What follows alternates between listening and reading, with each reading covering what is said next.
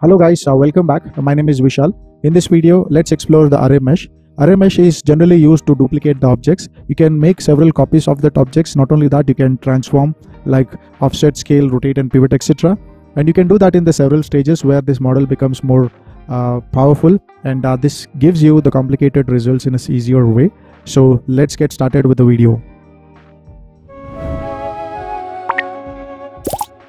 So let's explore the array mesh in the ZBrush. So I've got this model which is a selected sub tool.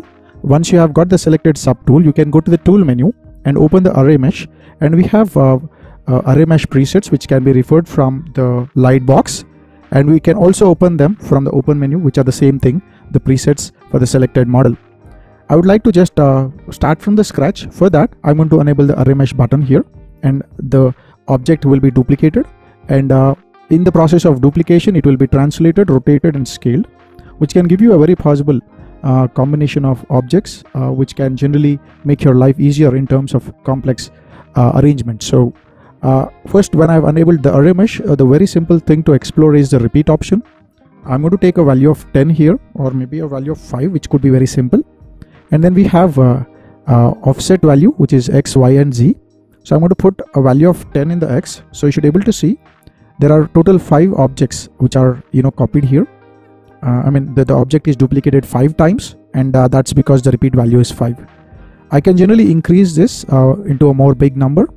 Okay, and if you could able to see, we have the Y amount also, where I could generally put a value of 10 in the Y axis, and very similarly we can put that in the Z axis too. Okay, so let's have a look on the scale option, very similar to what we have in the offset. So what I'm going to do is I'm going to put a X value of 10 here in the offset amount, and then put a copies of 10 or maybe less number so that I could able to see the gaps here. Then I'll switch to the scale here, and in the Y axis I'm going to put a value of 2. Now you should be able to see there's a gradual increase in the height. Maybe if I go for the 5, you could see that clear difference. And why is this object looking small here and then long there? If I just open up this graph here, this graph is getting controlled. I mean this point is here, and that point is here. So I'm going to select this point here and then grab it like that, and you should be able to see this all objects are scaled to 5 units, which was there earlier. I can just grab the other point and then make it the opposite way also. I can also move in and out and then make the size of these objects looking different. So I'm using the reset button and then put back the scale value to the 1. Now the same thing is really happening with the offset, but here it's slightly different. So when the line is this way, I mean when the graph is this way, there's a uniform spacing between these two objects. However, when I alter this, it is very much like your animation slow in and slow out. So it's giving me a slow out effect, which is nothing but the object which is immediately duplicated is very closer, and gradually the distance is being increased because of this graph. So I'm just like controlling that way here. I can hit reset button and then go back to the normal. We also have the rotation option. So I can choose a value of 360 here when the object is rotated 360 degrees. I'll just put the value of X to 0 and then start. The offset is not relevant in this case. So I'm rotating it 360 degrees in the Y axis, sorry, in the Z axis. And then I choose the profile, so the pivot, and then change the Y pivot. And you should be able to see that I'm moving the pivot point of that object to somewhere here, and the object is rotated around that. I can increase more number of copies there, and then I can get something like this. It can be useful in making something more ornamental. Okay, so if I just hit reset button, everything will go back to the normal. Okay, we have an option called Transpose, where I can select the Transpose button and I can start duplicating this object. For that, I need to select the Move tool or Scale tool or the Rotate tool, and then switch off this Gizmo 3D, and then you should be able to see you got this manipulator. In the X-axis, there are 2 options here. One is a repeat and another one is a stage. So I would like to put the repeat value to maybe a 10. Just I'm clicking and sliding those numbers, and then hold shift and then select the center circle and drag it. Okay, like that. I should be able to see I'm able to position those objects just by dragging those way. So I would preferably use the center one. The first one, the last one, I don't use it for the translation purpose. However, you could able to see the scale is getting affected, and here the first one is changing the location of that manipulator. The yellow circle what you're seeing is the pivot.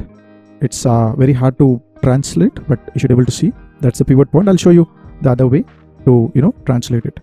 Now if I select the offset value here, you could see that is altered here with the same transpose tool. I could also select the rotation tool and select the center one and then click and drag, and you should be able to see that's making up a copy there. Okay, and then I can select that point and drag it, and I should be able to see the pivot is making a difference there. Okay, so the pivot point is altered with the same setting there. So I'll be selecting the reset button, and that resets the whole thing. I will use the move tool and then increase the copies first, and then I'm going to put the scale tool and then scale it. You will not see anything great here unless I move it first and then select the scale tool and then drag it, which actually scales up this model. However, when I'm doing this all of duplicates, you might be getting so many ideas on how to model things here. So that's what the whole array mesh is about. So you got the transpose tool, which can be an interactive way of handling this array mesh, or the values what you're seeing here in the below. So let's have a look on log position and log size options here. So I'll be doing the repeats here to 10, and then choose the rotation Z to 360, and then pivot of the Y maybe to 5. And you should be able to see I've got this nice placement of this cube in the radial symmetry side. Now let's say if I'm moving this object is sort of moving individually, keeping its pivot point logged at this point, and then when I'm moving it out, I'm getting that radial thing going, the radius of the wheel is going way up, and you could see that when I move it inside, it's doing this way. So I'll just put the repeat value to 10 back, and then I'll switch off the lock position and then move it. I should be able to see the wheel size is not becoming big because of the translation, because the pivot point is no more locked. Now it is moving as one individual piece of object there. And we also have the local size. When I'm switching on the local size and I'm scaling it, every cube is scaled individually there. You should be able to see I'm making it small or making it big. When I do the lock size feature off, okay, firstly I think the scale I'll reset back, and then I will also do some pivot related changes so that I can check with the size now. I should be able to see the total radial symmetry is scaled as one piece of object. When I switch this on, it's scaled as individual cube. That's the whole difference between this log position and log size feature. We have switch XY, switch XZ, switch YZ options here. The options are very simple. The value of X will switch to the Y, and value of Y will be switched to the X if I hit this button. Let's have a look on these options here. So you should be able to see the pivot value Y is 5 and X is 0. But when I hit this button, you should see the X has taken the 5 and the Y has taken the 0, which has been swapping these two effects. Rotation, there's no difference because X switching is happening between X and Y only. Okay. But if I just choose switch XZ, then you should be able to see the Z rotation is now passed on to the X channel. Very similarly, YZ, the Z will go to the Y and Y will come to the Z, and so on. So it's very simple set of options we have just to swap the values. So let's have a look on the append new, insert and the transform stages. So I have not duplicated anything at this point of time on this model. So I'll go to the repeats here and put a value of 30 for the repeats. And in the rotation Z, I'm going to put a value of 360. And in the pivot in the Y, I'm going to put a value of 5, which gives me the same radial symmetry here. So I'm going to put append new option here, which will add a new stage for the existing one. So there are 2 stages right now. And the second stage, I'll be repeating this 5 times, and I'm going to choose the offset and then put a value of 5 where the object is going to be duplicated. And then the circular, the radial symmetry what we had, that has been made 5 times because the repeat value is 5, and also I've used the offset value of 5. Okay, now this is stage number 2. So if I just put one more time append, this is going to add stage number 3. So I'm going to put a repeat value of 2, and in the offset Z, I'm going to drag this, and then it adds that wheel there. Okay, so there are 3 levels of duplications happening here. That's what this stages are about. The stages can also be checked when the transpose button here, and also switch to the gizmo mode, and you should be able to see there is a slider called stage. I can swap to any of the stages there. So I'll be doing that from here. First I'll switch off the transpose, and then what I'm going to do is I'll just slide this to my first stage, The other stages are like grid patterned right now. So I'll put the stage number 2, which is now second level of duplicates is visible, and the rest of them are like grid. Now this is the third level. Now let's say if I have to add a stage which should be in between something. So right now I'm in the stage number 2, which has got repeat 5 and offset 5. So it is in the 2. So let me hit insert now. Now you should be able to see the stage 3 is now, I mean, whatever stage 2 was there, that became stage 3. Now you have created a new stage called stage 2. Okay. Now let's say I want to make a copy of this circular grid. Okay. Repeats are 2. Then I'm going to choose the offset value of 2 there. Okay. And then I'm going to select the scale value of 0.8, 0.8, 0.8, and you should be able to see one level is smaller, another level is bigger. So I just made that sort of, copies, which is added in between what was there. I can select any particular stage, and I can just delete that, and that stage will be gone there. Okay. So you can delete the stages here like that. Right now I have 2 stages of array mesh here. If you could able to see, I've got this cube and I did a radial symmetry here in the first stage, and in the second stage that circle has been duplicated as a second ring. If you could able to see, that's the first stage and this is the second stage. Let's say if I copy this one, okay, the second stage, which is offsetting that on the left side. So I just did a copy of that. Then I'm creating a new stage, which is stage number 3, and there I'll paste it so that the offset has been applied to that, like what we have the offset applied in the previous stage. So you can copy the settings of one stage to the other stage using the copy and paste. However, I can just delete that particular stage, and also I can reset the overall values what we have here. Right now in the second stage, instead of 2 repeats, I have placed around 6 repeats here, and you should be able to see there is an option called chain. So what is that actually doing is the first object has been created with the radial symmetry, and then the second stage, if you could see, there is option called chain. If that option is off, the total circle what you're seeing right now has been copied 6 times. If not, when I press the chain button, you should see that this is copied. Only the box has been copied into the 6 times. I mean, it's not taking the instances which were duplicated in the stage number 1. That's the chain is all about. And you could able to see there's a option called smooth, which gives a smooth transition between the stage number 1 to stage number 2, which is basically greatly useful when it comes to blend those shapes and create a complicated duplicate patterns there. So let's have a look on some of the options here which are related to the alignment and all that stuff. So I've created an arrow model here, and I'm going to repeat it around maybe 50 times. Okay. And then I go to the rotation Z and then put a value of 360 degrees. And then in the pivot, I'll put a Y value of 10. So that Y value of 10 is too big. So I'll put it at 3. And also I'll go to the offset and then put the Z value here. So you should be able to see I've created a spiral pattern here with arrows. So the arrows alignment, the orientation is based on what it was, on how it was placed initially. So when I say align to path, okay, so this duplication has generally created a curvature, okay, a path basically. So this curvature, what you're seeing here, I mean, the model is, either perpendicular to the tangent of that curvature or parallel to that.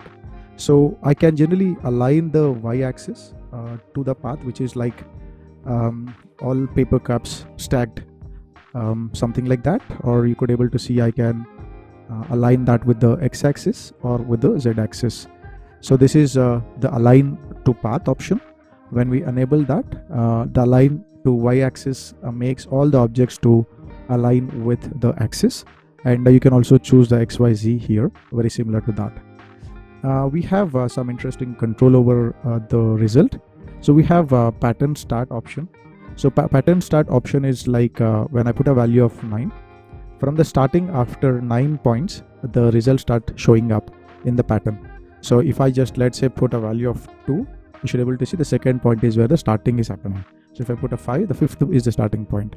So that is the pattern start. And if you put the length, so you are controlling how long this pattern should be, that can be controlled. Okay. so I'll put it full there. Now we have pattern on 1. Let's say if I put a value of 3, so and pattern on off, I'm going to put a value of 2 here. So you should be able to see every 3 arrows there is a gap here. Okay, how much gap is that? The gap is basically the steps. Like, let me put that here. So when I put a pattern value of 1, pattern value of 2, pattern value of 3, so you should be able to see there's a gap here. So how many units of gap you're controlling with the pattern off option. So this is like when you want to break the pattern, I mean when you're getting the result continuously and there's no interesting shape created there, this should be a greater help. Okay, so I'll put them back to the default. Let's check some mirror options here. So I've got this face model. I'm going to put the array mesh there, and you should be able to see it has been copied in a linear way. And we have a mirror option here. The reason I've made this detail is just to check because this is a symmetrical model. So I put the mirror X. You should be able to see the detail what was there on the right side has come onto the left side in the copies there, and that's the reason I've put the mirror. Actually, if it was symmetrical, you would have never seen that change here.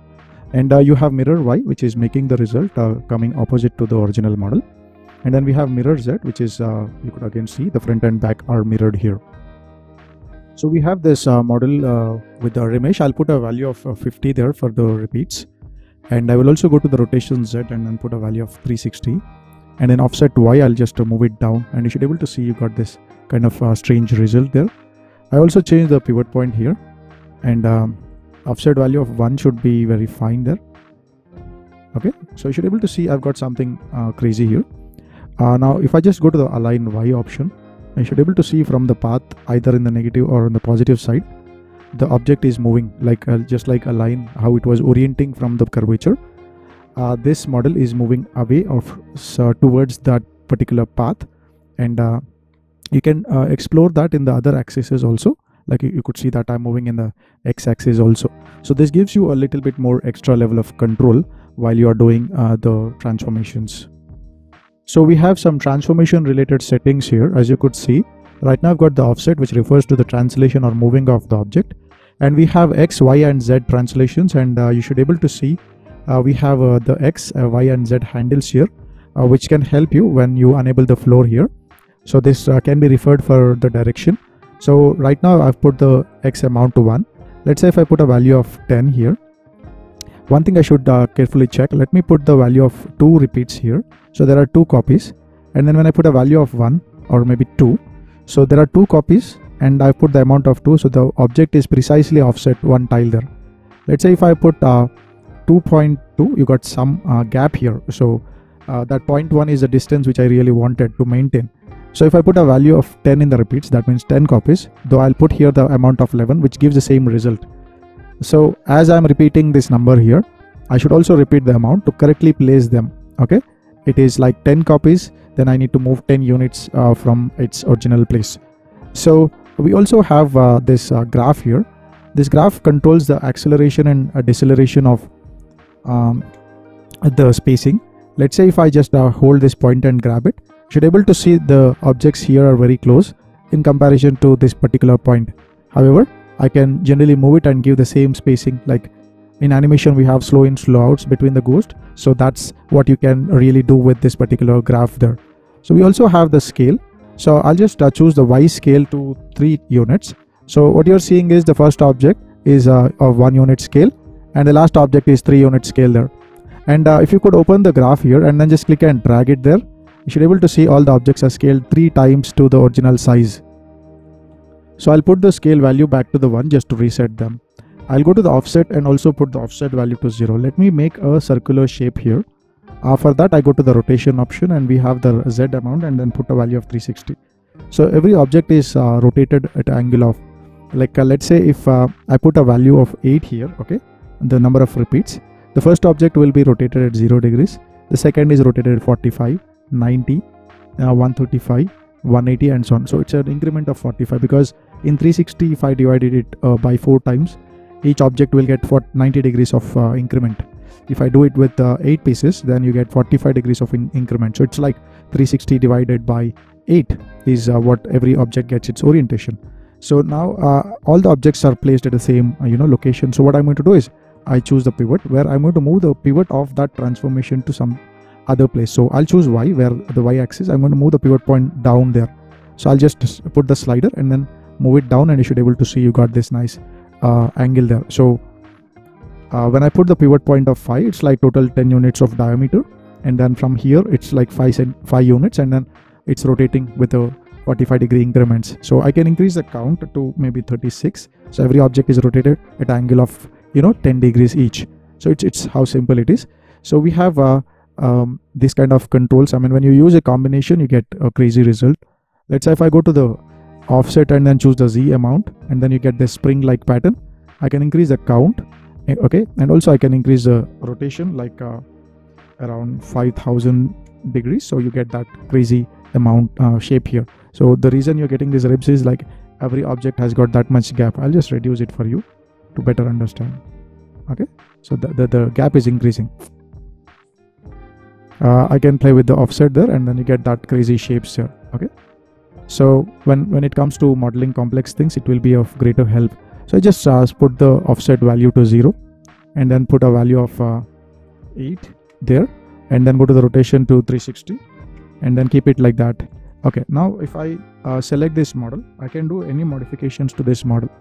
So I select this particular face and then choose insert, okay, and then just click and drag it there.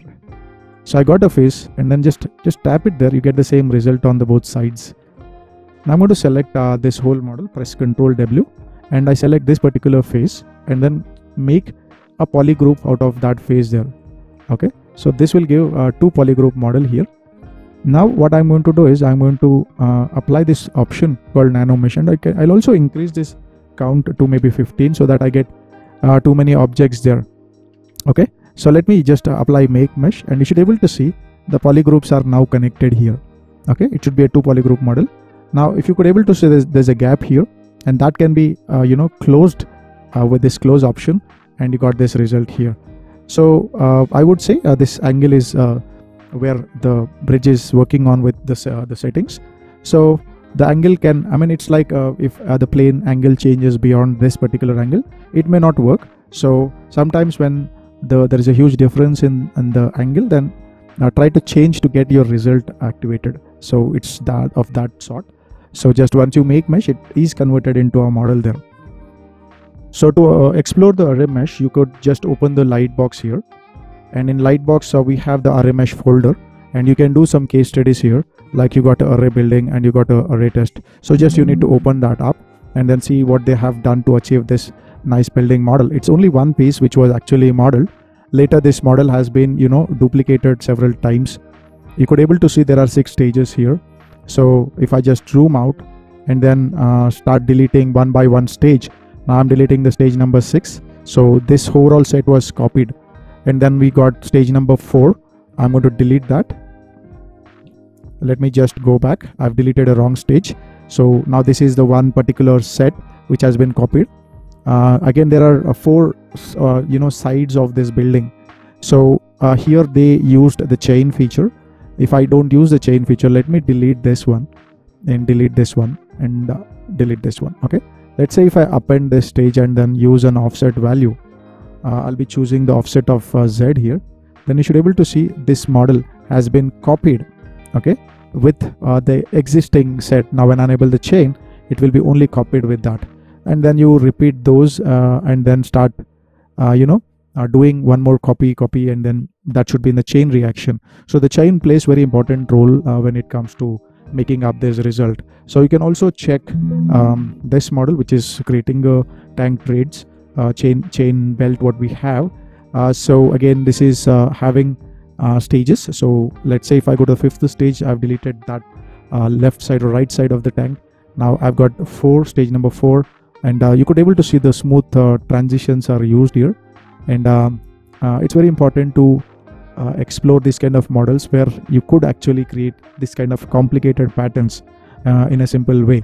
So these are some examples, and as I told, you can always check the presets here or open the file which is there in the presets folder, which is the same thing which are opening from the presets there. Okay.